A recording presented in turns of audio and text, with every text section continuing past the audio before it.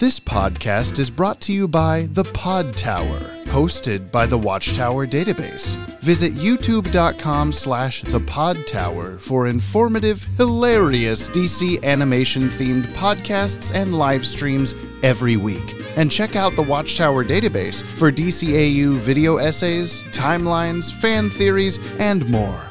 And please, enjoy the show.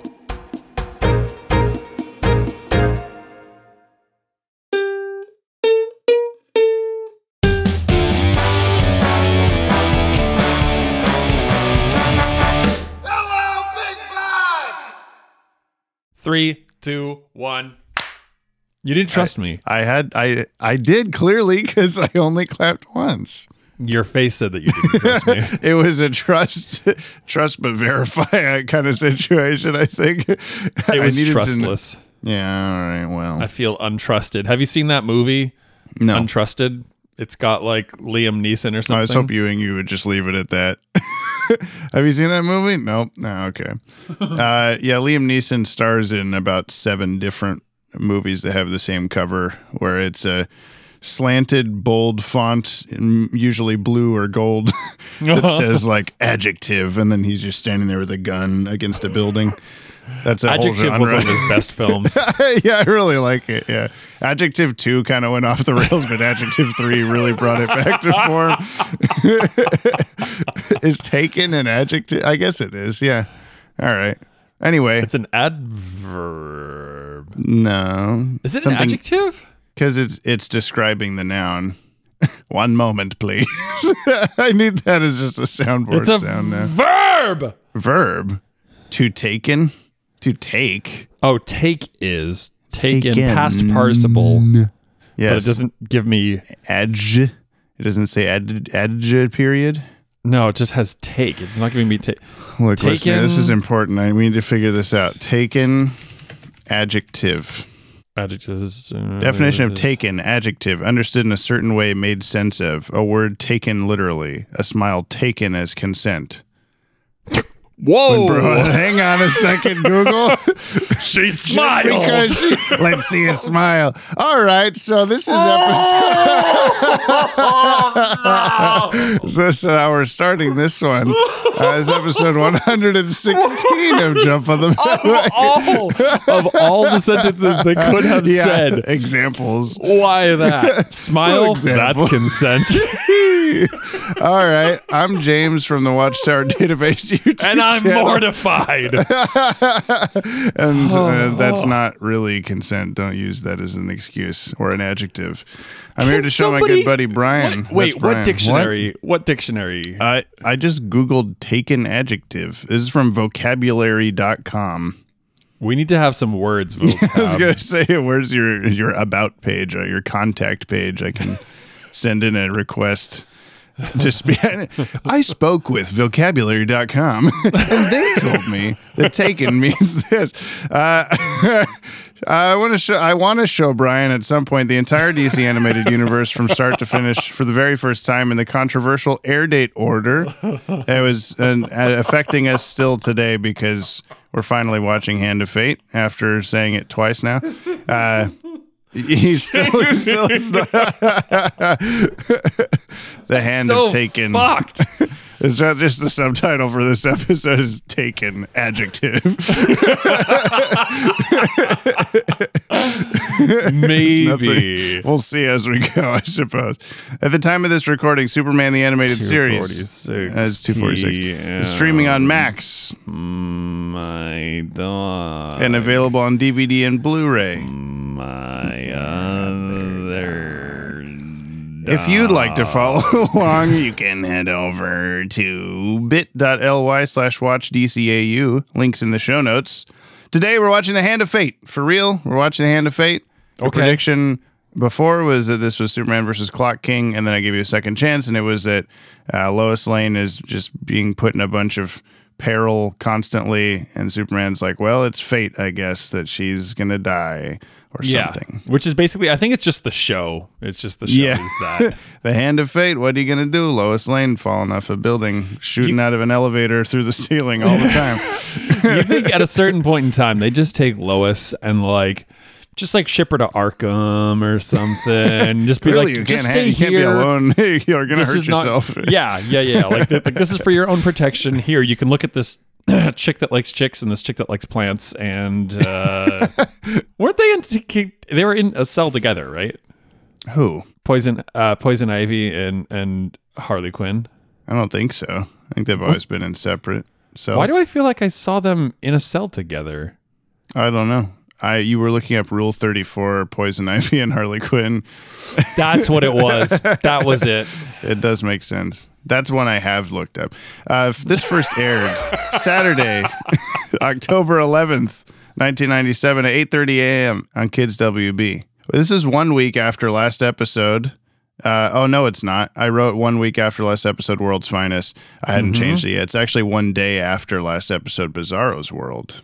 Okay. Wow, which comes before Hand of Fate? Oh, which comes first? Bizarro's World of Hand of Fate. It's the Chicken or the Egg song from Sesame Street, circa 1970 something. Get with the program. You knew the 1, 2, 3, 4, 5, 6, 7, 8, 9, 10, 11, 12. You don't know which came first, Chicken or the Egg? What the hell's wrong with you?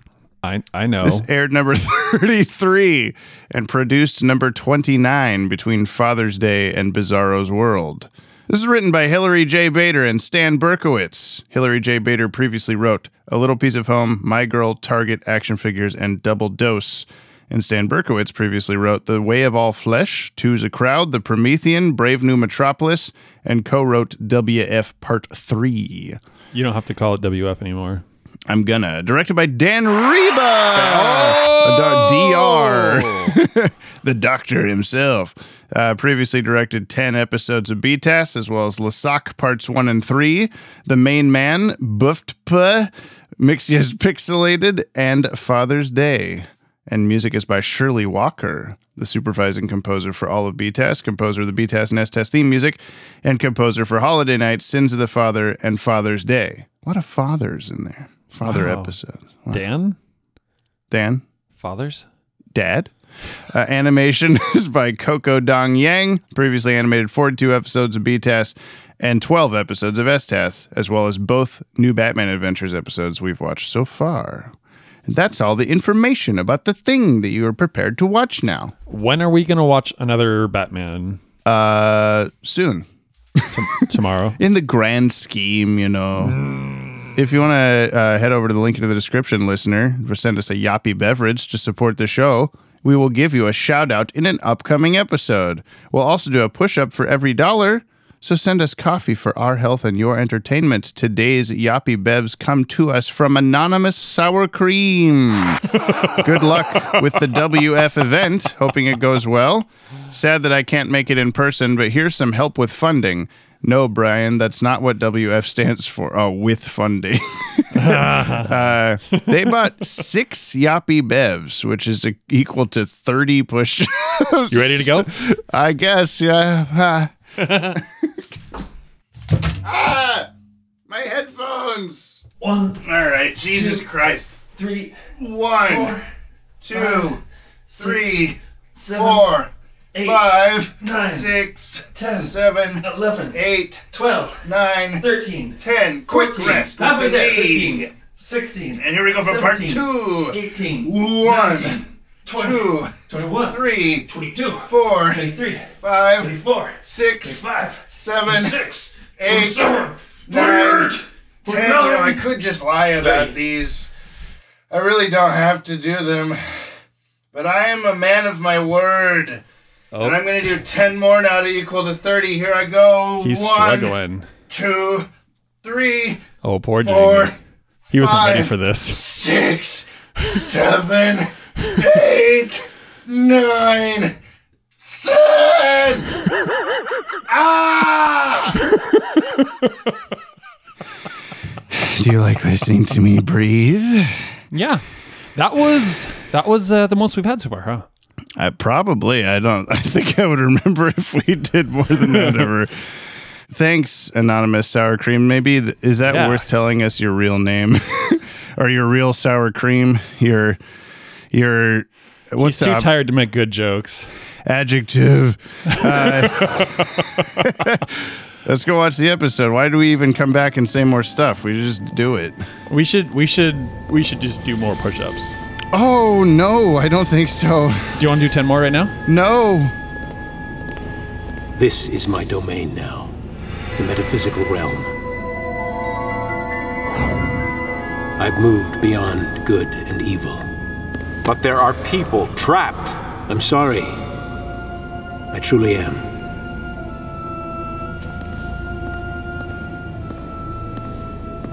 Superman, you and I are alike, you know. We're masters of our destiny.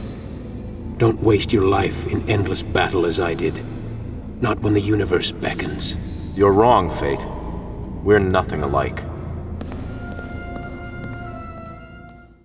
How do I summon you back to the podcast? Broderick, come. Broderick, clue. Come. Just say come a bunch, like Dr. Fate did.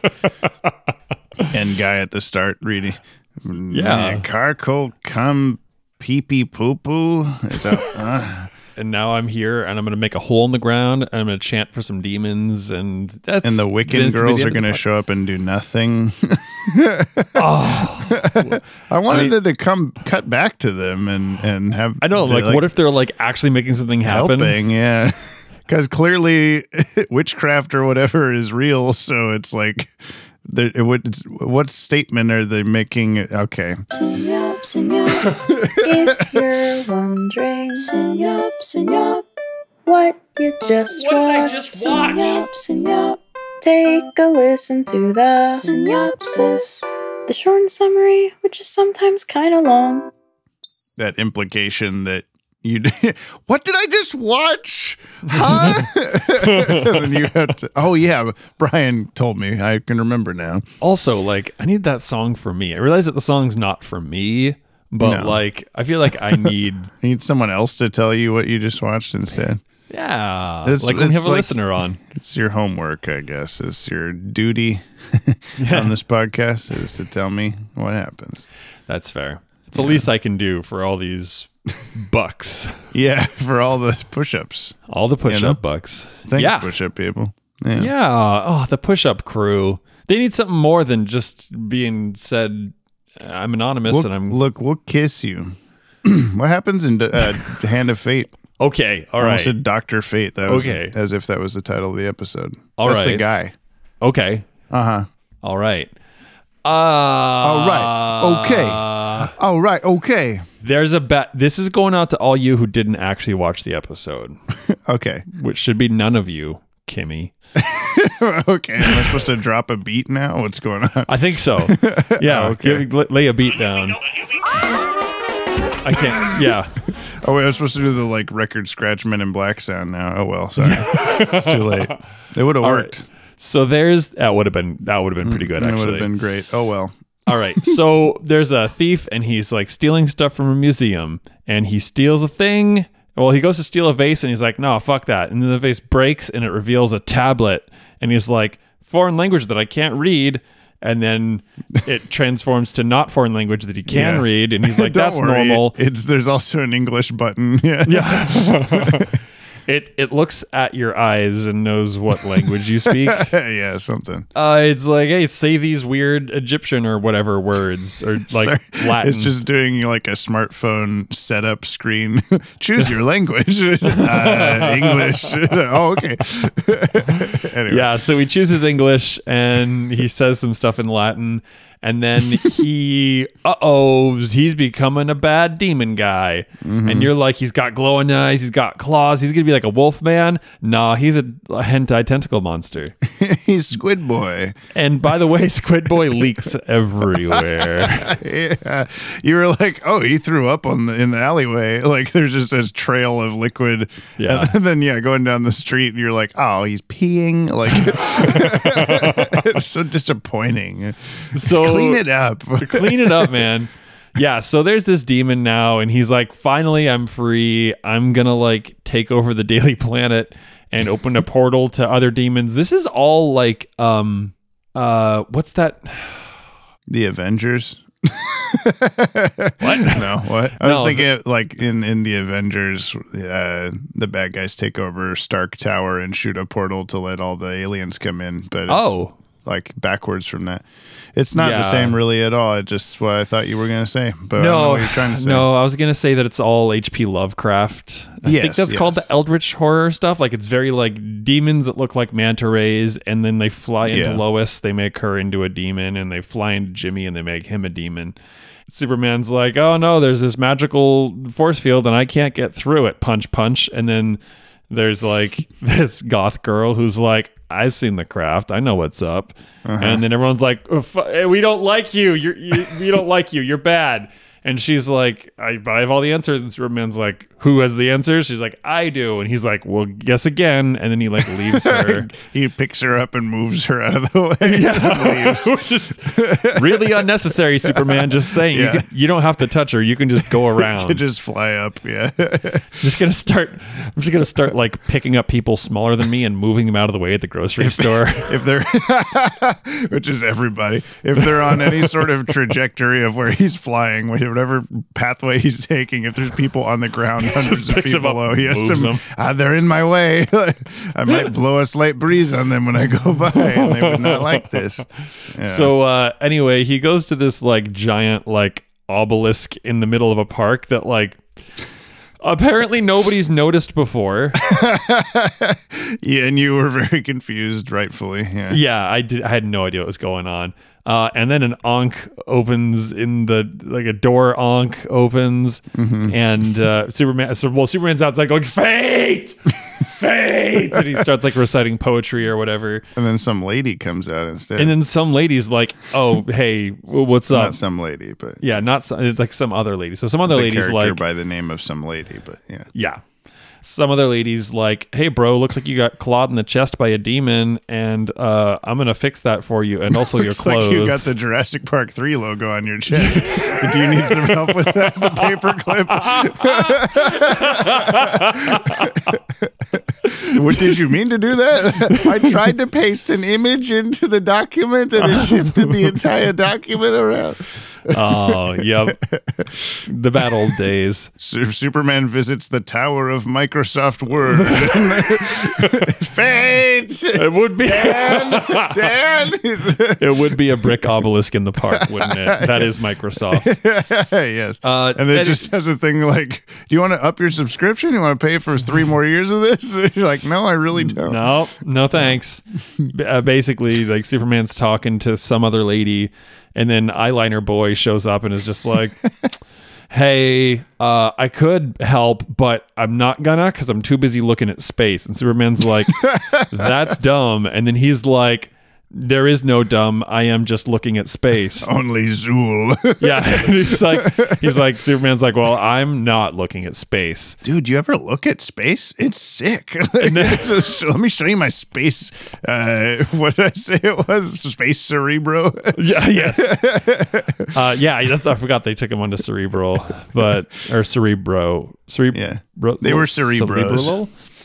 Anyway, so then Superman's like, well, I'm out of here. And then some of the ladies like, but if you had this olive, maybe you wouldn't die. And he's like, got it. She said, like, take this. It'll help or whatever. And then you're like, an olive? And then every time we saw it from then on, like Dan Turpin looking at, what is that? As a fucking olive? Like, how's that supposed to help us or whatever? And then it works. It gets like, you put it in your gin, I think. Then you drink the gin and then you can walk through, and then Dan Turpin tries it and vaporizes. Oh, well, I was instructed wrong. Sorry. Look, I didn't really get a owner's manual on this or anything. So Superman like goes in through the force field and he's like, I'm gonna punch you, and he's like, I'm gonna like pee on you, and then Mr. Fate is like, I'm here to also do some peeing, and here's a tablet, and the bad demon guy's all like, I thought that Karkle. Yeah, Karkle. You Kirkle? got it. Captain Karkle. Steve Kirkle. Yes, Steve Kirkle. Perfect. He drops the tablet. I didn't mean to. Or no, what does he say? That's Did I Baby Doll. do that? Did I do that? Yeah. Wow, that's I'm embarrassed.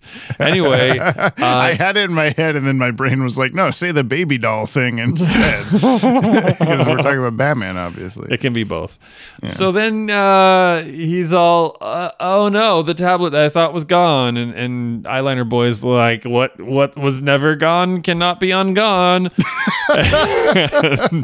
And he said, Mr. Fate. I got a can here. And he's like, Whatever's it don't do the undemoning to me.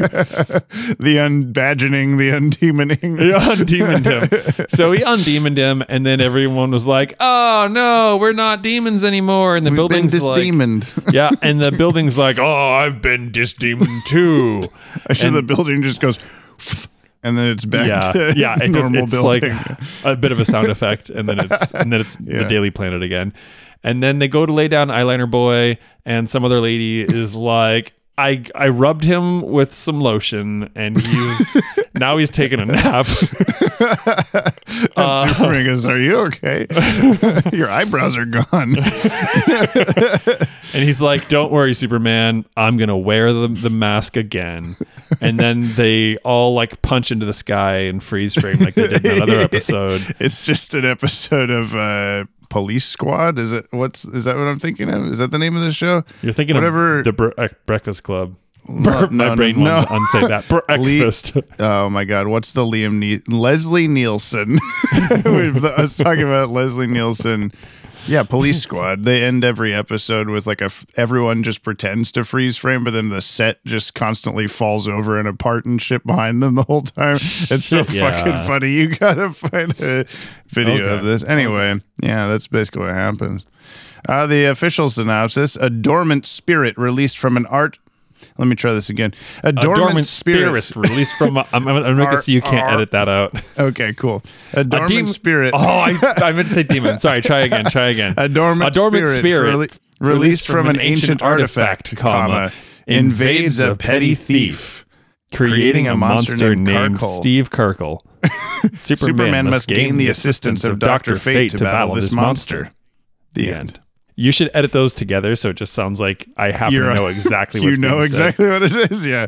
And then I'll definitely edit this part out, revealing that you didn't. That's good, thank you, because I need people to know that I'm magical. Like I got a coven of white chicks, and we're gonna like bring some like myrrh, and we're gonna like pray or something. Yeah. I did legitimately want them to do something. Yeah, I mean, like I thought, I didn't remember this episode super well. I thought maybe they would at least cut back to whenever Superman and Dr. Fate save the day, and that it would just show the Wiccan girls being like finishing some chant, and then we did it. It was us, definitely, or whatever, to finish off the joke or something. But maybe that had to be cut for time, or maybe we're just smarter than the writers and directors of this episode, like usual, like we paint ourselves to be at all times. I mean, if it wasn't the truth, then it wouldn't be true. Yeah, I know. Right? What can never be unmade can be made, you know? Man, truer words have never been spoken. Anytime I start to make cookies, I'm like, whatever's unmade can be unmade, you know? The way that was a very like... okay type of answer for like, no, we watched him break it into. I thought Dr. Fate would be like, but I have another one or something, but instead he's just like, you thought you broke it, but you didn't actually.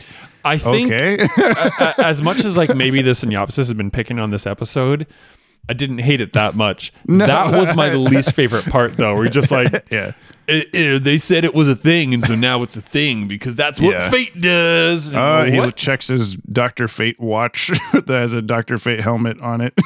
We only have 4 minutes left of this episode, so I have the tablet actually. Also, did he need it? Like he memorized the thing. He started reading it, but then I guess you have to have it present. I don't know. I love presents. They could have written it that he didn't have to have that, and he could have just said the chant, and there's a big hole that he goes back in or whatever. From which you came, you shall remain until you are complete again, right? And then come, he says. And then he goes back in there. Yeah. Come. Carkle.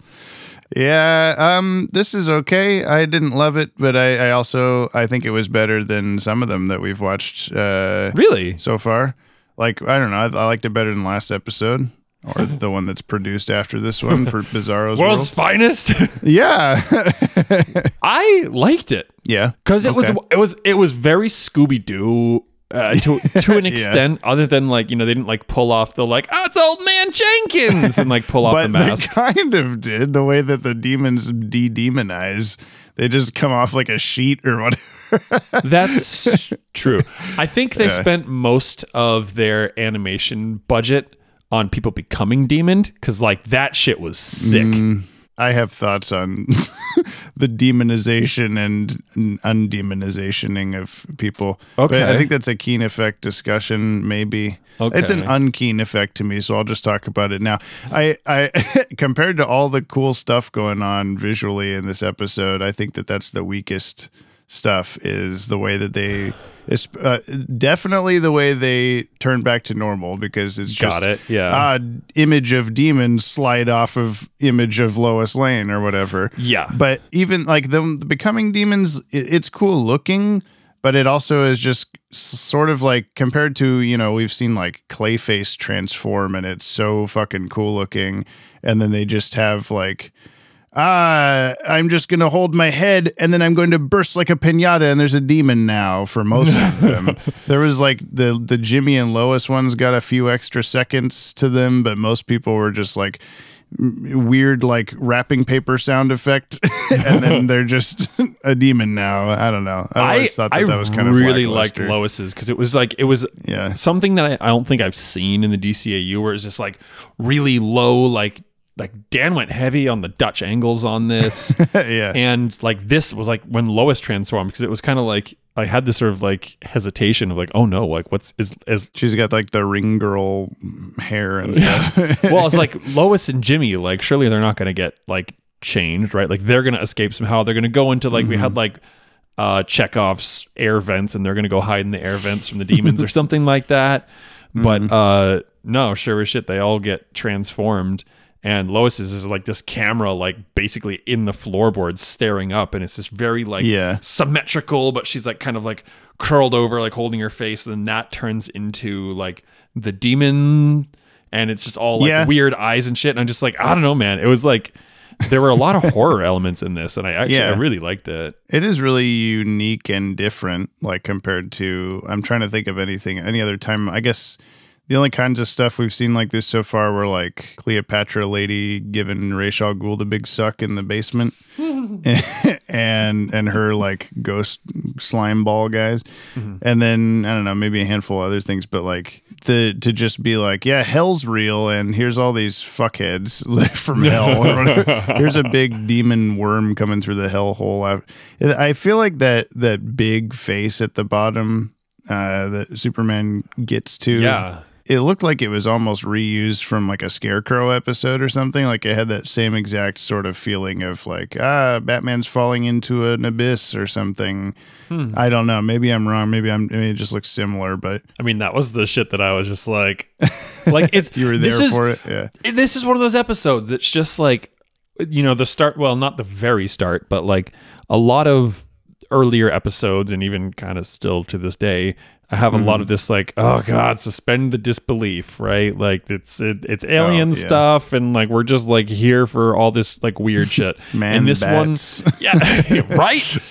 And this one was like 1,000-fold, like way over the edge. And so it became more believable. It was just like it was just completely gone. That was something that you would complain about with Batman a lot, was like when they would do something mildly supernatural and then you'd be like, but they haven't established that that's how this world works. Like, I don't get it why that would be a thing. And now they just go completely like head first into like, it is how the world works now. Deal with it. There's hell. There's witches. Yeah, it was I don't know, man. Well, I'm glad you liked it. I mean, I'm never going to be like, fuck you, you're supposed to not like this one or whatever. Yeah, you are. It's not one of my favorites. I think the fact that I had a series of coloring books as a kid that had like a bunch of team ups between Superman, Batman, Flash, these ones that have been introduced so far on the shows. And Dr. Fate was always in these coloring books also on like every single team up adventure with them and all this stuff, and it was all in the same art style and whatever. And so I would always assume like, oh, Dr. Fate, he's like plays a huge part or something, but he shows up for like 2 minutes at the very end and otherwise is a guy that Superman somehow knew already, even though we've never seen him or his wife or his tower or anything before. Yep. And he's just like, I know what to do. I'll go get Dr. Fate, of course, a character I know.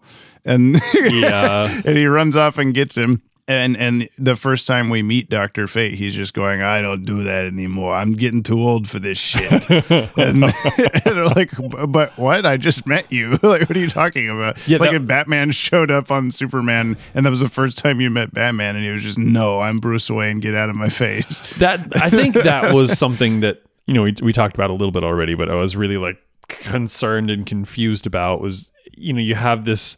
Assuming you were supposed to remember who this is or something. Yeah, and I'm like, was it something that's just production order? We haven't had their introduction. And then it's like, if it was a movie, I wouldn't have thought about it. I'm like, oh, well, we're going to get their introduction. We're going to learn about them slowly. Right. But in a serial like this, I'm like, wait, oh my God, I'm 114 now. And now I really can't remember anything. But no, we just haven't ever met them before. Yeah, it's never really something that you can figure out because there's a couple of comics like Superman Adventures was the tie-in comic to this show, and Dr. Fate's in a couple issues of that, but none of them really make sense to be before this episode necessarily. So we just never really know how they met or what happened. Like, why did they have to team up on something before? Like, classically, Superman is weak against magic, much like Kryptonite, like in comic books. Okay. And so he kind of basically figures that out this episode by like, oh, a magic guy like slashed me across the chest and like it's hurting me a lot and whatever. But so I need to go to the magic guy to get help, the magic guy that I know already. How did he go on an adventure with Dr. Fate in the past, seemingly, but didn't figure out then that he was weak to magic? I don't know. He just happened to never get touched by whatever they fought. I think that like this is one of those situations where I would have written the episode a bit differently. Mm-hmm. And I think like it would have been, because like you have this like goth girl show up and is all like, well, yeah, I know all about that from these books I sell at the shop. And be like, well, what do the dancing hobbit or whatever. Yeah. And it's like, you could just have her be like, this is actually a big deal. Like Steve Kirkle, like, yeah, you got to go talk to the man. You got to go talk to Fate. And Superman's like, what are you talking about? Be like, Fate, he lives in the obelisk at the park. Yeah, he lives in the brick like Camelot Castle Tower in the middle of Central Park. And that's what I'm saying. Like, you could have given that character some credence. Like, it didn't have to be like a joke. Oh yeah, what these girls think they're witches. Like, I know. Yeah, I was trying to, like I said before, the synopsis song was like, what are they trying to make some statement with that? Like, are the producers saying like, oh, because like I'm trying to think of around the time that this episode would have come out, my mom's like best friend who would make like music with her and they were in a band together and stuff, it decided like, oh, I'm gonna be a Wiccan now. And so like to know, I just like that know, sentence. like, I'm not smirking at Wiccan. So by the way, so like I don't know if that was like a thing at the time of like. I mean, this was 97. Yeah, that's like literally like in the heart of the movie The Craft, and people kind of finding like witchy things. Like it had been ramping up through the 90s to be like more and more popular, and I could see people like kind of poking fun at that time. I mean, that was like, I was the outcast in high school that was like absorbed by the goths, and so like I have a fondness for it because those are the people that were like, helping protect me or whatever.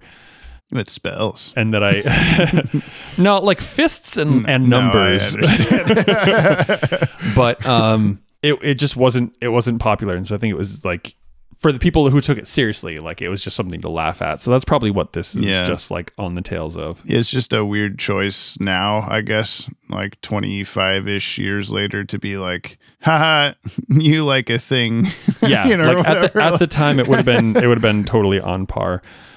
96. Hey. So in the middle of producing this episode, probably. The craft was released the beginning of May in 96. So like it could have been out. Right. Yeah. So yeah, that rings true. And I guess I just wish that they had some, maybe that girl Rain Song or whatever was like actually like able to help out.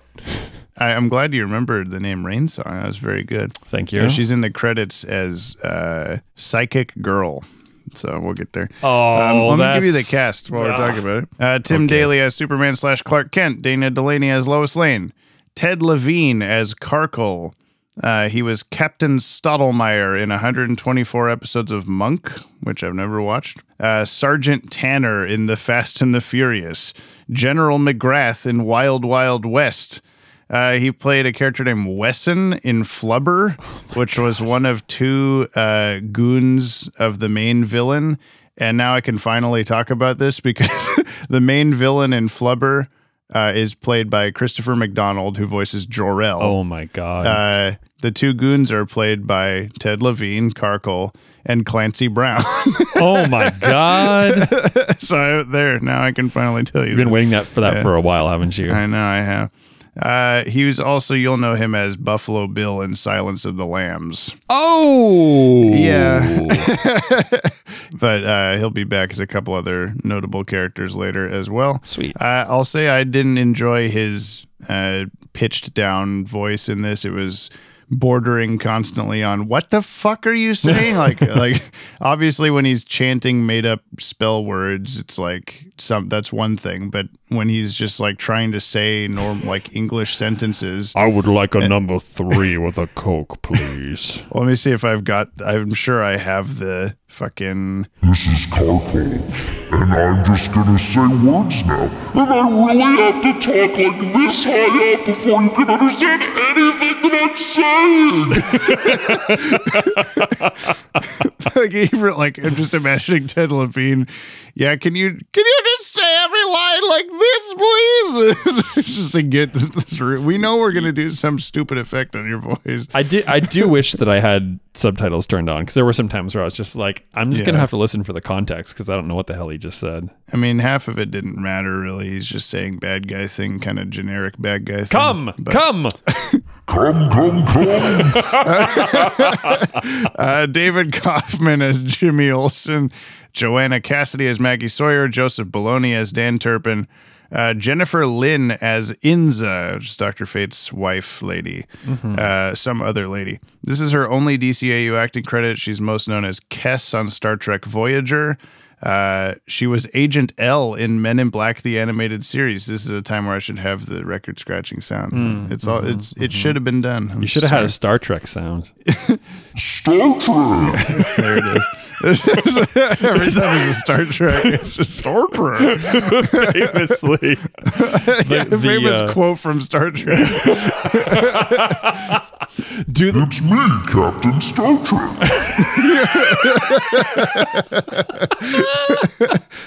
There's moments of this podcast that make me want to send this podcast to friends of mine who don't listen to the podcast. So this one's going to be going to Olive. It's me, Captain Star Trek. Jennifer Lynn was also a movie actress in Duckman Private Dick. So there you go. There's the connection. There it is, as always. Star Trek. Oh, God. That's his famous line. George Del Hoyo as Dr. Fate. His last name is spelled incorrectly in the credits. It's supposed to be Del Hoyo as one word, but there's a space for no reason. He's of the Oyo. He is. He plays Orpheus in 140 episodes of Days of Our Lives. Rob Donnelly in 115 episodes of Generations, which I had to look up, like, what is that? It was also a soap opera. The IMDb synopsis is soap opera about two families, one black and one white. Nice. So cool. He also played bit parts in Frasier, Home Improvement, Beverly Hills 90210, Just Shoot Me, Tales from the Crypt, Cheers, BJ and the Bear, and Night Court. Yes. Night Court. Cree Summer as Psychic Girl. Why She played Psychic? Penny on Inspector Gadget. Oh! And she's in a million things. I included ones that you might know or appreciate. Penny and Inspector Gadget, Elmira and Tiny Toons. Susie and Rugrats, Number 5 and Codename Kids Next Door. That's for Dylan. Princess Kida in Atlantis, The Lost Empire. Somehow not in Duckman Private Dick, but she will be back as many, many, many other roles in the future. Okay. Good. Great. Ed Gilbert as University Guard. Previously, Mr. Haley in Robin's Reckoning. And Jake and Dugan, who were Buzz Bronski's thugs in Mask of the Phantasm. Two guys waiting by the graveyard for their boss to die in a graveyard. God, that scene was wild. And last we have Dorian Harewood as Ron Troop, who was guy that first got turned into a demon, I think. I have very small trivs. Give me those trivs. When Carkle blows up a police car, the ensuing explosion is reused footage from a scene in My Girl when Mr. Elon blows a vat of hot lead off its support. Is it always literally that same sentence? I think so. Whoever wrote that, They just cut and likes pasted. to copy paste it. Yeah, I don't know if that was the one that I saw, but I noticed there was some almost comical explosion when Superman's fighting Carkle in the street. Something explodes, and you only get like amount of the explosion before And it then the cuts car. inside. Yeah, and then the car comes through. Yeah. That wasn't the smoothest explosion cut I've ever seen. Yeah. As the Daily Planet employees turn and run away from Carkle upon his arrival, the lady in blue in the top left is missing her upper body for a brief moment. That's a hell of a thing to misplace. Yeah, whoopsie. She got so scared she dropped her upper half. And then it came back. Last thing I've got, this is from 1998's Wizard Magazine JLA special. This is from Bruce Timm. I believe we were just tossing ideas around about which heroes we wanted to use, and we thought Dr. Fate would look great in the cartoon. We thought it'd be a great episode to go all out on with Lovecraftian monsters and such, and we loved the way it turned out.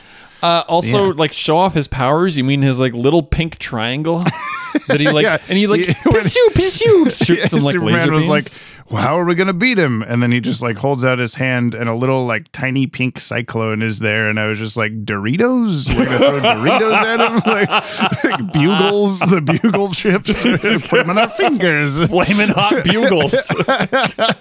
What did you bring? He said. I brought the olive. I've got the bugles. Oh my Carcole's god! like, I have been pretty peckish, and just eats them, and then goes back in his hole, and that's all he had to do. Wow, Yeah, it's magic. Keen effects. Since There's we're talking about it, so Yes. many, Yeah. and some things I didn't understand the art of. you were confused. You kept talking about There's doubling layers or something. Yeah, Yeah, so you were getting at the fact that every time we see like a glow or something or fire, there was like a slightly off-kilter, off-centered version of it right next to it, essentially. Not every time, and that's what Yeah. like got me. I was like, oh, why then, but not then? Why then, but not then? Adjective. Look, I don't know how to explain it. But yeah, it was kind of it was like almost like the layer was like levitating over the frame. And I wonder if it was just sometimes they did that for certain effects or whatever. I'm guessing part of it's like a mat or something that's cut out for the glow to come through, and then whatever human hands put it on the glass just got it a millimeter off or something like that. I don't know. Because I think it was animation cool. cells. Yeah, aren't animation cells held on by like little pegs or whatever at the bottom? I think they have to like be perfectly aligned with the pegs. I held them on maybe with spit. Just Oh, okay. just flap it down. Splat them on. Yeah, good enough. But yeah, there was so much like just like everything, like even like there was like an elevator light that had a cool glow to it or something like the that. little triangles. Yeah, and the zoopy zoops from the demon guy, and then we had the zappy zaps from the eyeliner guy. It was a whole lot of everything. It's like the bugle chips. You got bugles, he puts them on his We got fingers. bugles. They're flaming hot. So they're pink. Well, even just like the background paintings, since it was like a nighttime episode, most of the episode, there was just a lot of really good stuff. I loved it. I really liked the way this episode looked. Yeah. I mean, that's the biggest positive takeaway. Yeah. Space Cerebro looked really good. You said some comment about the type of canvas or something. Like it just looked like it was painted on a different thing. It was very toothy. Oh. The end. Thanks for listening. It was good. I liked it. Yeah, I think the coolest one, the keenest one for me was Dr. Fate's arrival inside the Daily Planet. The big, like, swirly light that happens, Ankh light that comes out when he arrives. Dan told us about that when we first interviewed him about, I'm going to get it slightly wrong, but I'm pretty sure it's like essentially a drawing of like a white paper with a black burst of energy or whatever, like just lines coming out from whatever vanishing point in the middle. And then the mat of that being the inverse. And then it's just like cut out along that and someone is like rotating it across it. So it makes this kind of, what is it called? Moire, oh, yeah. Kind of dealio. You know what I'm saying? If you didn't say it, I could have told you. Moire or whatever. How do you say that? Is it an adjective? Moire. Yeah. Moire? But yeah, it makes it very cool. Oh, apparently it's just moire. According to Google. But anyway, yeah, it makes a cool thing. More. Dan was very proud of that. That was really good. Yeah. Like again, this was such a especially because it just wasn't like Metropolis, all sunshiny and happy all the time. Yeah, anything glowing got the chance to actually look cool against like a dark background instead of just being there. Yeah. This could have gone like real horror real fast, but there was just little elements, and that's fine because it's made for kids. It's a show Can't be for too kids. Scary. Yeah. Superman's powers in this episode. There's a power to be a bitch. You got a power to make fun of goth people and pick up ladies who don't want to be touched. Yeah, she was smiling. Sorry. I'm gonna put magic on his weaknesses. Yeah, that was established in this. But what are we calling that? We have to give it a funny name. Call him Captain Star Trek. What? Captain Star Trek. Okay, yeah, all right. No, don't do that. That doesn't make any sense. No, it doesn't. Karkel's Bad Touch. Karkel's Bad Touch, a.k.a. magic. How strong is Superman in this? Not really. Not really. He couldn't really do anything against the bad guy. He caught a car. Yeah, I was going to say other than that, he doesn't really have any feats of strength that were like, wow. No. Impressive. Like he punched on stuff and it didn't happen. And even like it didn't work. Fighting the demons and stuff. He was just like, I'm totally like pinned down here, guys. So like, I don't know why he's from like Philly, but like, hey, get this alien pug off me, please. I went and saw the manta rays at the aquarium, and now they're holding me down. They look all spooky now. I'll give him a 2. Yeah. Can I just cop out and do 2 olives? Yeah, no, that's perfect. You give him 2 olives. I'm gonna give him 2 Central Park obelisks. Okay. meeting on the 2. That's two Ankh necklaces and doorways, Ankh earrings and Ankh doors and Ankh, yeah. They don't really explain that at all in this episode or in the DCAU at all. But Dr. Fate's whole shtick is he was like, I'm pretty sure he was an archaeologist in like the 30s or something. And he became immortal? On some like Egyptian tomb dig, he discovers this helmet and then it gives him powers, blah, blah, blah.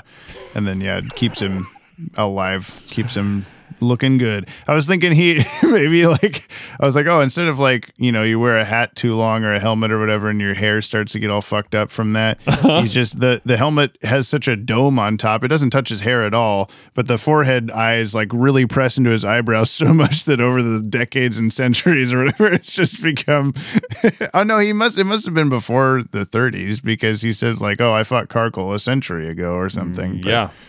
Whatever. A long time ago. The 1890s. Yeah, the 1830s. The bygone days of the 1890s. The far days of where's Clayface? He's there were some demons that sort of look like him. I think he was probably the swirling mist around the Daily Planet. Because everyone's like, gonna give him. I was gonna say he was Carcoal's pee. Yeah, oh no, I don't like that. I like the idea of him being the mist because they're all like, oh, look at that fog around the Daily Planet. Tung, tung, tung. Oh, we can't penetrate it. Yeah. My spleen. All these bad guys keep recruiting Clayface for their misdeeds. Why also the Daily Planet? Like, just tear that building down. Like I said, send Lois to Arkham. Oh yeah, we're just gonna be done with this whole thing. No more newspapers. You said this building is cursed, and not just in this episode. Did he have a reason to choose the Daily Planet, or were they just happened to be fighting outside of it? And he went, this one. I would assume that this is just something you need to press the plot device button for. Oh, where is it? Plot device. And now I press this button. He's bald, I'm bald, we're all bald. But who's the baddest bald of all? It's James and Brian's final call. The Balderarchy. What? Steve Kirkle. He was wearing like a cloak on top of his head. He was like one thing. He was like one constant. He was one tone. He was the sheet. Like how he was one hair. There was only one hair. I think like, well, yeah, I mean, I guess, but all the demons really didn't have hair except Lois. He's my vote. Yeah. Okay. What, like, in that discussion of the physics of how they become and stop being demons, you see most of them burst out of their skin as a demon, like all their clothes burst away, the skin bursts away, and there's a demon there now. And then when it comes off, the skin and clothes are they're just dressed underneath again. it. It's just fine. So like, but Carcoal, he's guy in robber coat. And then when he goes, oh God, I am Carcoal, and he stands up, everything bursts away except robber coat, and robber coat becomes his like phantasm hat the whole time. And but then when he leaves at the end, he takes the hat with him back. He takes the cloak with him back into the talisman or whatever. And the guy's just sitting there jacketless underneath in a puddle. Like, look, what's Jamie, going on? There's a price to be paid. Yeah. You summon Carcoal, you lose your coat. Okay. It says it here in plain English on the tablet. This will take much from you. Like your hat and your coat. Whatever. Yeah, Polly Wally Doodle. Take my coat, whatever. Books or hip hop? I'm going to say books. Heavy books. I'm going to say books as well because H.P. Lovecraft. H.P. Lovecraft. We don't have to because it, but yeah. And top 10. Does it go in your top 10? No. Look at your top 10. Your bottom is My Girl. Is it better than My Girl? Where Mr. Elon blows a vat of hot lead off its support or whatever it is. No, that's classic. No, I really enjoyed it. I loved it visually. I agree. I don't think it's going to be on my 10. It didn't like move me in any way. It just looked pretty. Yeah. Yeah.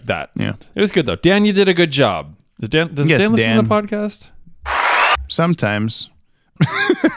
Maybe he listens to the ones he directs. Who knows? If you're here, Dan, we applause button you. The Dutch angles were nice. They were though. I mean, that's like, I think Dan knows how to direct an episode. I think whether or not the writing, I'm starting to think Dan even might know. He might know a thing or maybe two. Carcoal's reform without the apostrophe. We're going to go do mail now. And then when we come back, I will tell Brian the name of the next episode. He guesses what it's about. What? That yacht. That one small extra yacht, put it over. We drop What we drop? our weekly yacht Oh yeah, those. into the comment box. First, There sure was a lot. now Jamie's mad. Too bad we're all At least I am. just Dylan Pollock. Pollock come simatupa watu yatda solo puti. And then you just Jabawookie. you just turn into Dylan and lose your sweater. You're like, what a bunch of baloney, and throw the Dylan Pollock aside, and then you look in the mirror. Oh God, I look like American Alex Robson. What is it cold there today, Jamie? I mean, it's a little bit, but it's very sunny. So it's cold for a slightly smaller bus. Sure.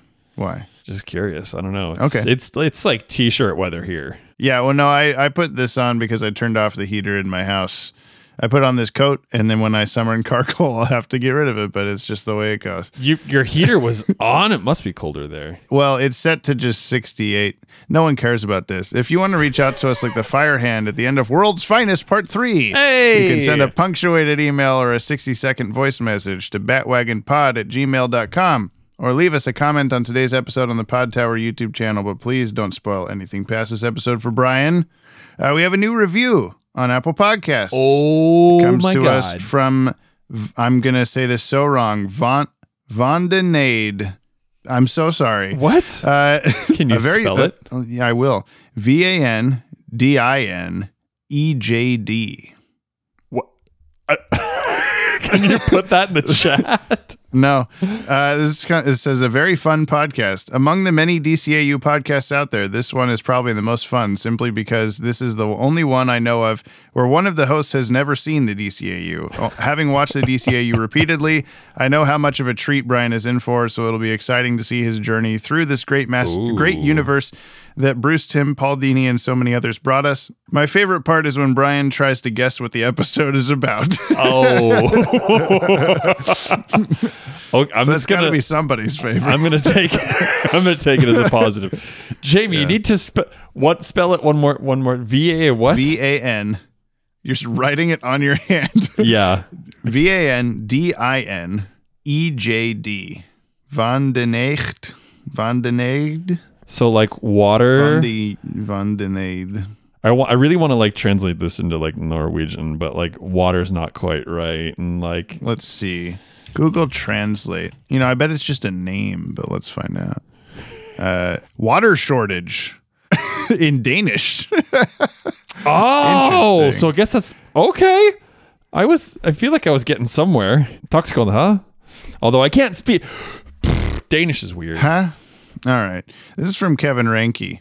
I have the world's finest thoughts on this one. Hey guys, I'm back. Hey! Man, I wish I could have joined you in the tent. Yeah, us too. This is my number one Yop 10 episode. Am I allowed to say that? I don't know.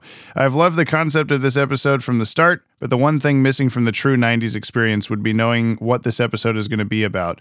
There were so many little commercial reminders going into this before the air date that got me so hyped to see it. Needless to say, it didn't let me down and just kind of became one of my favorite things ever as a kid. It was so great to see Batman and Superman together, and even better when the clamshell VHS came out and I would watch it over and over because the recorded copy off the TV wasn't good enough. The DCAU continues to have a massive influence on my life as I now keep making custom figures from much of it, and the true deep obsession started with this amazing movie. I loved the shows before, but this one really put it over. Anyway, I hope Brian enjoyed the movie. I did. But you never know with that guy. Just kidding. I love listening to you guys and wanted to thank you for keeping the show up. It's genuinely my favorite podcast, and it's perfect to listen to when making my figures. Have a good one, guys. Kevin. P.S. I love that you asked for punctuated emails because I'm a bit of a grammar nut myself. That's how I'm punctuated me. Thank you, Kevin. It's from LexCorp Cares. Media Relations Carcoal. Hi there. It says LexCorp Thulu. Hi there. I'm just here to share some car cool updates from all of us here at LexCorp, sent using the LexCorp office's communal Eldridge tome of unknowable horror. Floor 23, just past the vending machines. Good morning, Jump Scare and Bloopers. Just wanted to call in after the events of last night over at the Daily Planet to address the things going on with Carcoal. I know it seems like super random. Why would he choose the Daily Planet? But if I'm letting you in on a little LexCorp secret just between you and me, might not have been as random as you might think. So let's say hypothetically we here at LexCorp made a few deals with some extra-dimensional entities that if they're just in their area and they hear certain words said, like, and I'm just blue skying here, like Lex Luthor kisses donkey or something. I mean, that's just a silly example, but if they hear that spoken, that, you know, they'd go and, you know, check it out and maybe make sure there was no misinformation being printed, you know, hypothetically. Now, you might ask why I'm letting you know this, and I just know that you cover stuff in the area, and I wanted to remind you, you know, like here at LexCorp, we hear you. We're listening. We're always listening. Have a good one. Thank you. We love you so much. We love LexCorp. This is from Justin Harris. Hey. Clocking's Ghost. Hey, yo, brop, brop, and Jim Jam. I've got some yops to drop. I love how spooky this episode was. It felt like Soups was dropped into a totally different show. The guy in the beginning felt like he was straight out of BTAS before he turned into a crossover between a Mind Flayer from Baldur's Gate 3 and the Phantasm. Speaking of phantasms, it's wild to see Jimmy ghost out after hearing that voice actor is Danny Phantom for so long. Oh. P.S. I've been listening to a lot of Podcast Horsemen, the BoJack Horseman podcast, and they've been saying Keen a lot. Shout out to Keen Machine. Whoa. We're making it happen. Scotty Cameron shared with me the Dan Reba shout out video, so I wanted to play that on the podcast because I haven't done that yet. This is from when we were doing the live show and Dan was at a Comic-Con at the same time. A few of you listeners, Dylan Pollux, went up to him and praised him and thanked him. And no, I realized that you're saying Dylan Pollux, and I like my brain heard that as a singular, and I was like, there's so what I was starting to say, So but many like, of you, oh Dylan yeah, Pollux. we had the Keens, and we had all these, and then I realized that like when Dylan wasn't there, oh, he meant like Dylan listeners. Everyone is just Dylan. Cut everything I say in this Okay, episode all right. out. Thank you. I will. I'm Pollock Suck Puppet Scotty Cameron, and I'm here with Dan Reba to congratulate. Congratulations on your live show. Next time, do it when I can watch it, please. All right? All right. Definitely not Dylan Pollock impersonating a Westerner, Midwesterner. Thank you, Scotty. Yeah, it was very fun to see a couple of you send us stuff from Dan. And Dan was also telling me that he wished that he could have seen it as it happened. It wasn't live streamed, though. It was just you had to be there, okay? So I think we can get come Dan to the next one. We can get Dan to Big Bus. We'll live stream it just for Dan next time. Like, don't give anyone else the We'll link. live stream from Dan's house. Everybody show up. Oh, okay, yeah. We'll not tell him that that's where we're doing the next show, but we'll just be there. Yeah. Jordan Newman, Hey. Hand of Fate. I'm in a hallway because I forgot to record this earlier. You've heard that before, Jordan. You're listening to the Gotham Insider, reporting live from Metropolis. Tonight's top story, let's see here. Shadow demon monsters. Citizens of Metropolis transformed into Lovecraftian nightmare creatures. Oh, cool. Our flying alien met a wizard. What a cool and normal sentence to read on the air. I think I'm just going to go home now, probably. Now over to the music. I really like when we first go to the Tower of Fate and Enza's doing magic, all the wind chimes. I thought that was cool. When Dr. Fate's talking to Superman for the first time, I really liked the almost E.T.-esque, sort of John Williams-y, bordering on creepy, but still wonder and magicness of the music. I thought that was cool. Never apologize for loving your fandom and try to stay optimistic. I was wondering how he was going to do that Eldritch Horror takeover of Metropolis. This is fine. It's the dog sitting in fire. Everything's fine. It's fine. The music I did, at the start, I was underwhelmed by it because the Carcoal's like going through the street and people are screaming and running away and there's a big like gross monster and Superman's fighting and cars are exploding and police cars are flying through the air and the music was barely doing anything and I was just like, come on. Yeah, it would have, it kind of was. Like there was just kind of like a trotting existence of music. And I remember one spot in particular, some part in the fight where it's just like a solo trumpet going like, this is a scary thing. And I'm like, have the whole trumpet section play that? Like, what's going on? But then, yeah, we did get plenty of really good stuff later, so it was fine. It made up for it. But I was like, uh-oh, Shirley Walker, come on, what you doing, man? You're my guy. That's why she's not my guy. It's from Eric LeBeau, Bizarro's World. This episode feels like it should have been way sooner after Bizarro's debut. I can just kind of see this being months after, and one day Lois and Superman are just sitting around and simultaneously just being like, oh, fuck, I forgot. I also just got to say that this was a major missed opportunity for a Christmas episode. Bizarro travels to the North Pole, winds up on the island of misfit toys, and learns it's not about what makes you different, it's about what makes you you. And maybe he flies Santa's sleigh or something, I don't know. Fun episode overall, and I give it 4 Venus flytrap dogs out of 5. Until next time, keep calm and yap on. Thank you, Eric. Kale from the Kryptonite Kale. Preservation Society. friend. Apologies for not sending this in last week, Jim Briny.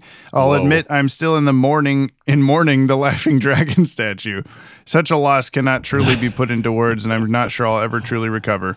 Size, a football. Color, green. Current location, the bottom of a collapsed building.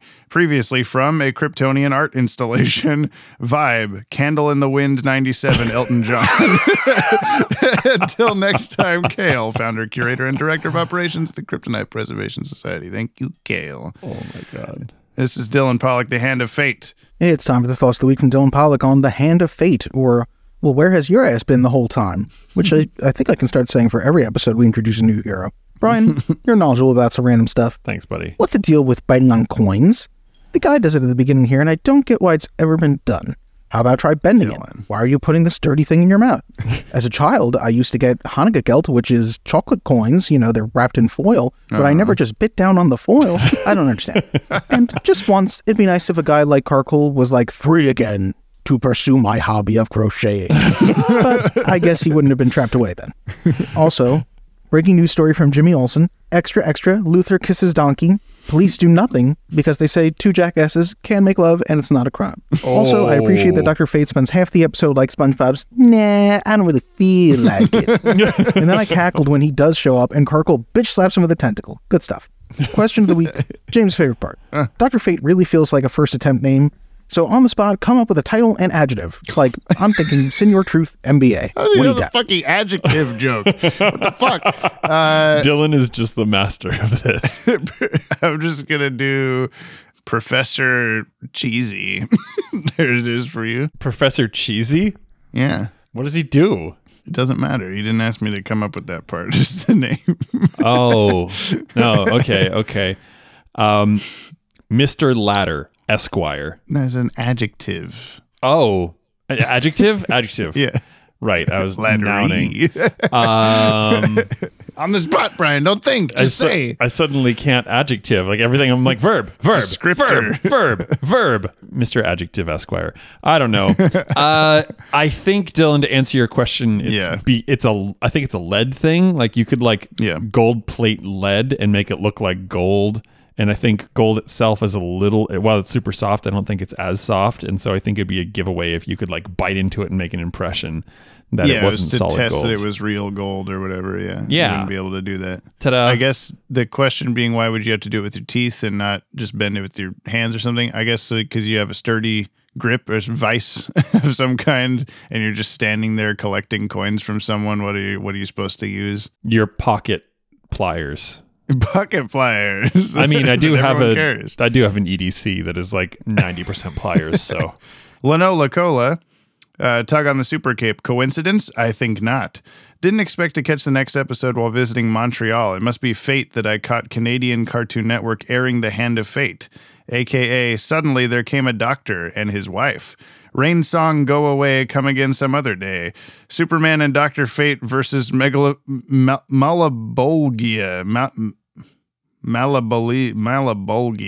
Fuck, what is that? What? Oh, it's the bad guy from Spawn. Oh. There we go. That makes sense. Tried some WcDonald's sauce and blueberry yop in Canada and saw a restaurant called Harvey's. No. Suffice to say, it was jarring to have Superman and Dr. Fate already be on familiar terms with each other. While it would have been redundant to do the whole meet up and team up for the first time thing after World's Finest, I would have at least liked some line to explain how they met and became acquainted. The supernatural threat of the episode is certainly new for Supes, and it shows off something that even Batman couldn't handle. Dr. Fate, for all the hype, felt kind of like some guy. A some guy delusioned with the eternal battle of good and evil who gains renewed vigor to continue the good fight, but a some guy nonetheless. I'll get back to y'all faster than a 12-hour train ride from New York to Montreal till we up again. Oh, but that's a great ride. P.S. While visiting Montreal, the DCAU episodes that aired on Canadian Cartoon Network as part of the Superheroes at Night block are as follows. Were they in French? Yeah, maybe. The Underdwellers, this episode, and Night of the Ninja on the first day. Oh. The Strange Secret of Bruce Wayne, Tiger Twiger, Dreams of Darkness, and Beware the Grey Ghost on the second day. Ooh. Future S-TES episodes on my third day. Cat Scratch Fever, I Am the Night, Almost Got Him, and Moon of the Wolf on my fourth day. And last episode on the first day, and whole block the last day aired Young Justice Outsiders episodes. Okay, cool. That sounds good. wild. I'm glad that you got to just sit there and watch DCAU stuff on your trip. I might recommend you do more like, seeing the lay of the land things the next time you're in Montreal. But, I think given the chance, just watch this for whenever you can. Forever. Just like I'm forcing Brian to do on a weekly basis. Forever. This is from Chris. Howdy, it's been a while. 51 episodes to be exact. Oh boy. In short, I have been curb stomped under the heavy-booted heel of adulthood.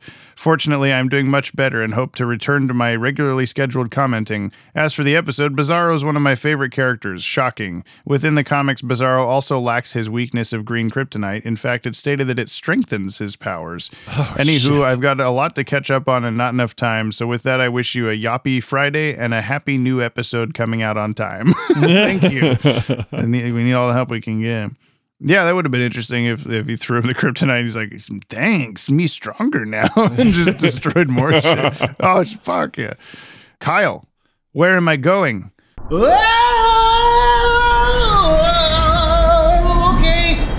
I don't know where this is taking me. How do I control this? Maybe I have to think about where I need to go. So Highlander, I need Sean Connery. So maybe I have to think about Sean Connery. Sean Connery. Please land somewhere with Sean Connery.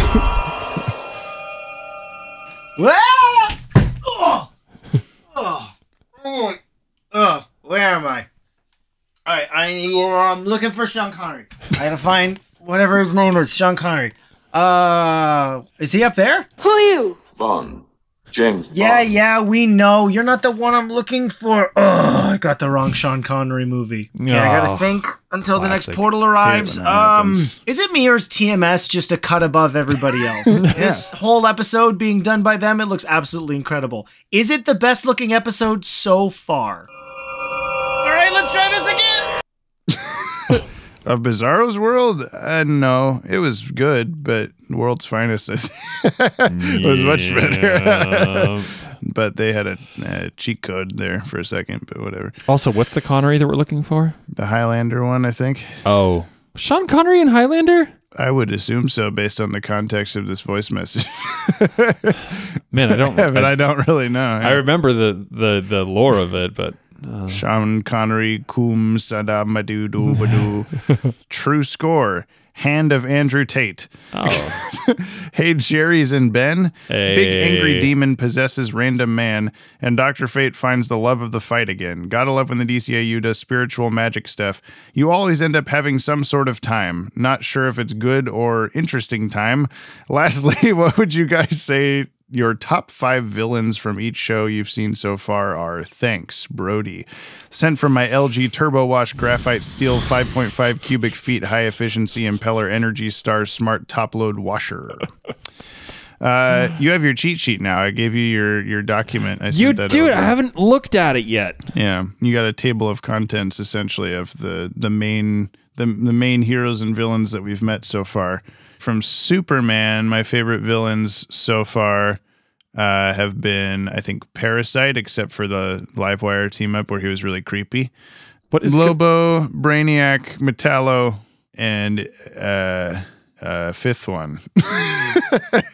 I'm going to say Mr. Mix-Yes, but like just to fuck with you. And from Batman, I'll go Joker, obviously, Mr. Freeze, Clayface, Rupert Murdoch, and Man-Bat. Okay. Cool. Okay, so five villains from each. I made Brian this cheat sheet document so that he can reference stuff when he forgets that we've seen so far. And I put some little like helpful hints for some of the characters that you might not remember immediately by looking at them. Like, who I recognize this, but who is this? For like Dick Grayson, formerly Taller Robin, Maggie Page, Alfred's girlfriend from one episode, Lobo. I chose Lobo also. Lobo? Lobo. I'm just trying to like weigh them. I mean, Lobo, Lex, Metallo's pretty good. Oh, Livewire. You are picking L's. And Luminous? No. No. You're out of L's, bitch. Bizarro. And then from Batman, I mean, Clayface. I think I could probably do this one without the cheat sheet, but I want to just have a look-see. Clock King. Boo boo. No, I need to do the C's. It's weird to think of like the Phantasm. Claw, comma, red. It's weird to think of the Phantasm as a villain. But Phantasm, because it's there. Fucking Poison Ivy. Yeah. Joker. How many is that? 4. Man bet. Mr. Freeze. Oh, I didn't say Mr. Freeze, did I? Yeah. Mr. Freeze. There you go. Yeah. Boom. Okay, cool. That was hard. Ryan Hip, hand the Monos of Fate. The name's Ryan, but my elven name is Icky. It's everybody's favorite. Gee, I wonder if they've ever seen Ghostbusters 2 before. And all the stuff with the Wiccans is really unnecessary and sort of aggressive, but I kind of love it because it is just so ridiculous and out of left field for a Superman show. And the moment when he just picks her up and just moves her out of the way is pretty great. I'd have to imagine the reason for this big scheduling shakeup with this episode is because today was the premiere of Men in Black, the series, of which one of the big creative minds behind the show was Batman alum Frank Power. Now, The Hand of Fate was directed by someone named Dan Reba, but you have to wonder how much different it would be if it was directed by Frank Pure. Question of the week from Dylan Bollocks. What is your favorite episode of Batman directed by Frank Pure? God, now we have to look up Frank Parr Batman episodes. I'm just going to go with whatever you say. Okay. This is taking too much brain power. Power. He directed A Bullet for Bullock. He directed I've Got Batman in My Basement. I'll go Bullet for Bullock. And you'll go with that too. Yep. You said that. You had said that. Okay, cool. This is from Keen Machine. Greetings, Yoppie dudes. I realized I needed to send in my mail or else I'll start to be erased from the lore of Jump on the Bat-Wagon. So here I am, the return of the Keen.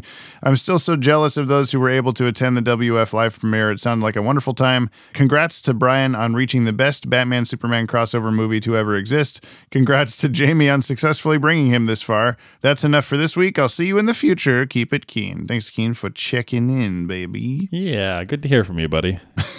This is from Dr. Fateboy Fanboy 1. What up, Big Pimpin'? Hey, I heard y'all were going to watch Hand of Fate, and I thought, Dr. Fate's in that episode, right? Maybe I, Dr. Fateboy Fanboy 1, should leave a message, so here I am. Anyways, I'm here to let Lobo Boy Fanboy 420 know I found his lost friend, Jonah Hexboy Fanboy 69. I also wanted to congratulate, I want to say Jerry and Brian on having a live show. Very success-pilled, legitimate coded even. This episode is a 10 out of 10, the perfect amount of Dr. Fate for my liking. Anyways, y'all keep yapping it up dude style, and I'll keep listening as long as Dr. Fate is in the episode. Sent from a rather large tome in my expansive library. Watchtower Lobo vid when? Good question. I was going to say all that. How could we do a whole video on Lobo? We just did a whole video on Mr. Mixia Spitlick, so I guess anything's possible.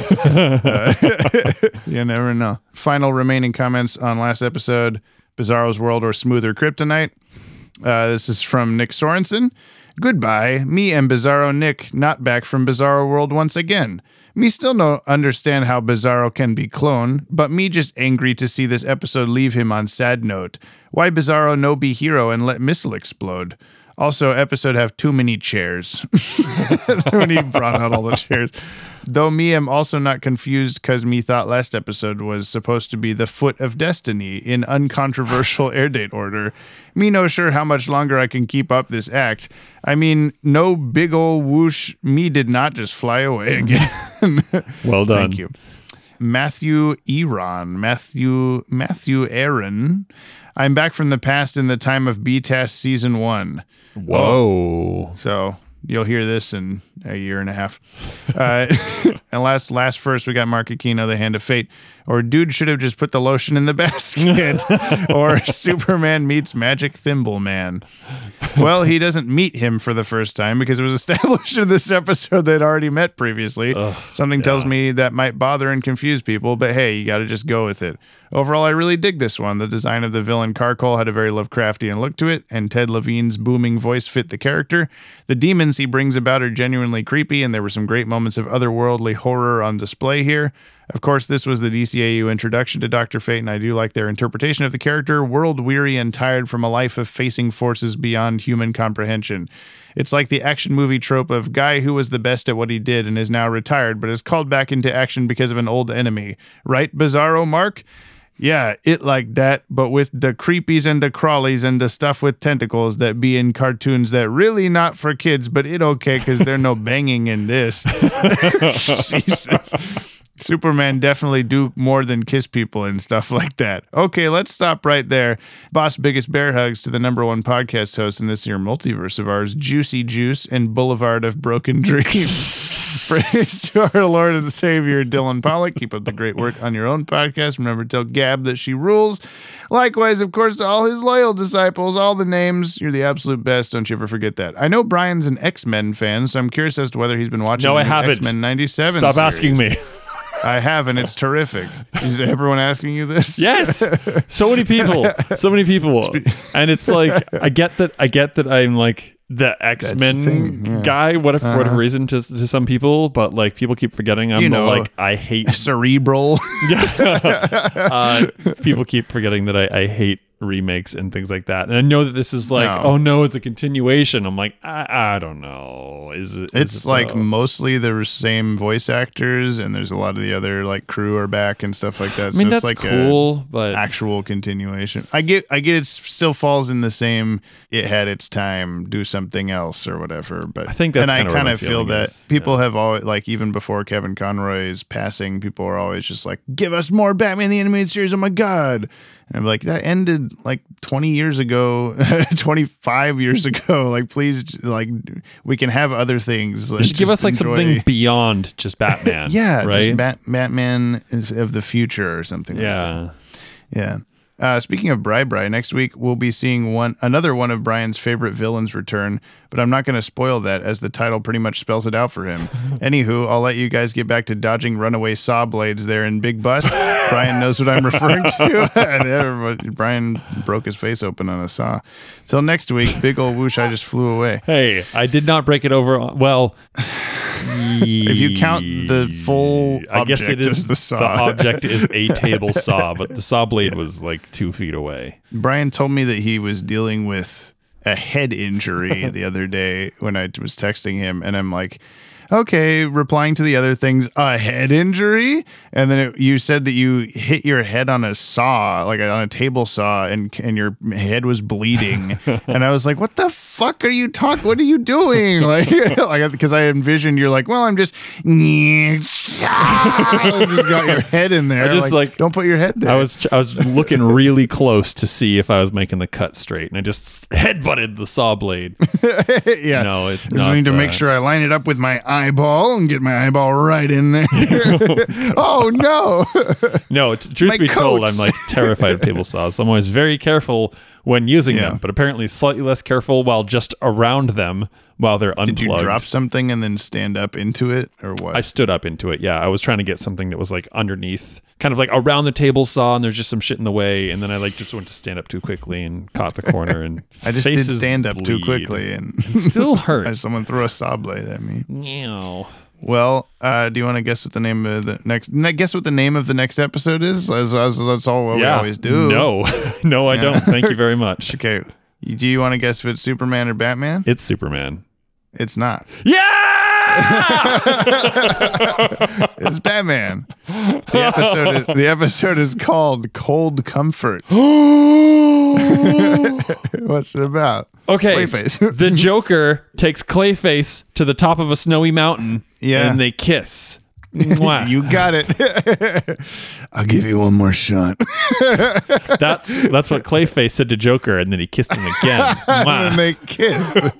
Look, Joker, I know you've done a bunch of bad stuff. I was there for all of it, somewhere in the background. I'll give you one more chance. If you just kiss now, I'll forget everything else. Okay, so I'm going to say that because he's smart, Mr. Freeze is going to be trying to overcome some problem that's mostly just a problem for him, but that Batman sees it as a problem for everybody in Gotham.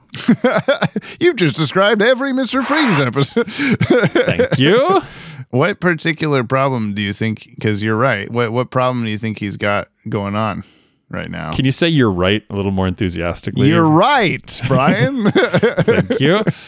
Well, where did we last leave Mr. Freeze? Do you He was like floating away in an iceberg or sinking away in an iceberg. He and his wife were in an iceberg. Is this a continuation of that episode? In some ways, I suppose. It doesn't start off with them like in the ice. It does not. Oh. He's got to find a way to bring his wife back to life. Okay. We do only have 8 more episodes before we enter 1998 finally, and 12 more episodes until our next movie. Oh! Ooh. We're going to be doing a live podcast in Big Bus, Oregon next month. March 9th, 2025. No, a real movie this time, not a packaged as a movie episode. Oh, okay. So, yeah. Are you excited for Cold Comfort? Yes. Clayface and Joker kissing on a mountaintop. Yes. Oh, it's going to be so good. And they bring Nora Freeze back to life with the power of love.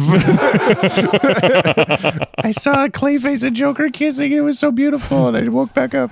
My disease was cured or whatever. Man, the real hero. Well, I look forward to enjoying that next time. That's a weird way to put it. I can't talk today. I'm just going to leave now and look forward to Mr. Freeze. Yeah, baby. That's going to be I got to awesome. get the can ready for multiple times. Yeah, same. Yeah. Okay, we'll see you in at least 7 days for that. Goodbye. Okay, listener. Love you. Bye. The healing balm should do its work. What made you change your mind? You. Something I said? Something you did. You went back. You didn't stand a chance, but you went back. Till then, I thought it was only the forces of evil that wouldn't give up. I was wrong. Your helmet. I'll be needing it.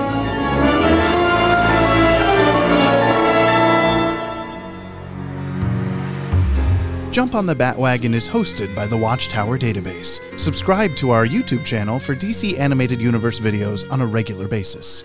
This podcast is edited and produced by yours truly, James Strecker. Musical themes by Kimmy, Cooney Phoenix, Viltsu, Eric LeBeau, Jordan Blumen, my mother, and of course, my smooth co-host, Brian, Brother Broderick Meneely. To buy us a Yoppie beverage and hear your name read in a future episode, or to nab yourself a Yoppie Dude t-shirt, please visit the links in today's show notes. Thank you for supporting the show. You can hear more on today's DCAU episode by checking out our friends over on the DCAU Review and Timm Talk podcasts. Please leave us a 5-star review on your app of choice. You'll damn well hear it read on the show. If you'd like to reach out to us like the fire hand at the end of The Cat and the Claw Part 2, you can email batwagonpod@gmail.com or leave a comment on the Podtower. New episodes of Jump on the Bat-Wagon are released Fridays on all your favorite podcast feeds and watchtowerdatabase.com.